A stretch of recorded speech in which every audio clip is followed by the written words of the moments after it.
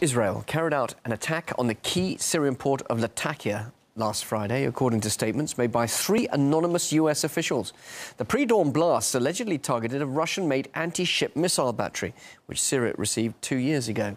Latakia is around 80 kilometres from Russia's naval base in Syria. The rebel-free Syrian army said that they had nothing to do with the attack because they don't have that kind of firepower available. The Israeli government hasn't confirmed or commented on the issue either. But if these US claims turn out to be true, that would mark the 4th Israeli airstrike in Syria in the past 6 months.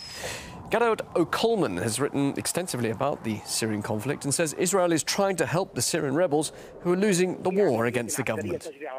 I think that the reason they carried out the attack is because the rebels are losing. I mean, the foreign terrorists, the foreign mercenaries, they're losing the battle. And Israel is, I think, giving them a helping hand.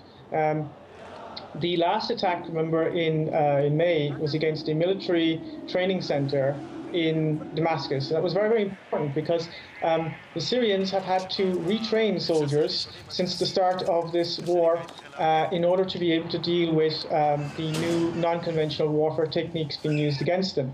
And so, again, targeting military and scientific training centers is part of Israeli strategy. So I think what they're essentially trying to do is give the rebels a helping hand, because at this stage, they've lost the war. And this is part of, keeping the war going and also provoking the Assad government.